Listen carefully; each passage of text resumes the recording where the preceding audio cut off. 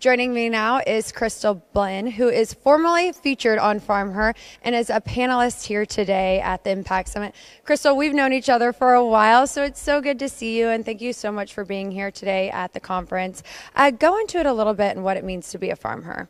So I think personally it's a really amazing way to be an advocate for agriculture in rural America.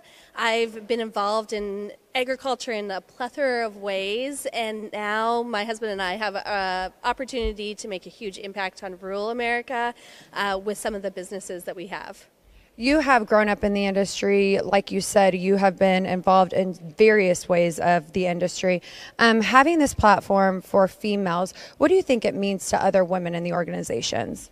So I think an event like the FarmHer event and the women that get featured on the TV show and through the social media, it's just a way for people to see, hey, she's like me, and if they have a big dream or goal that they want to chase, they can look to that person and say, that's a path, that's the way that she did it, I can get there too. And I think that FarmHers, they're really a representative to all people, men and women, that are involved in agriculture and rural America.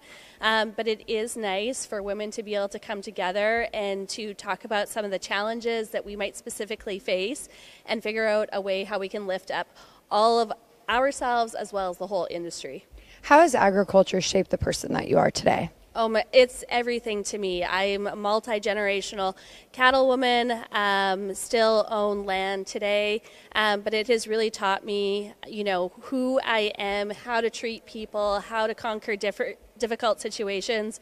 My husband and I are in a little bit of a unique situation now. We own a bowling alley in our small town, and every day the lessons that the farm taught us and agriculture taught us, we apply in a bowling alley, which sounds a little strange, but it's a new way for me to interact with the consumer.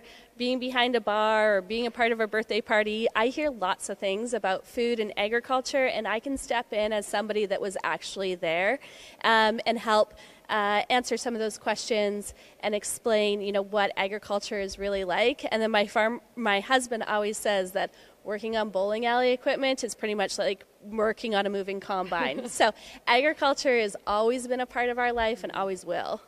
If you want women, or I think I saw some men in there today, to take something away from this summit, what would that be?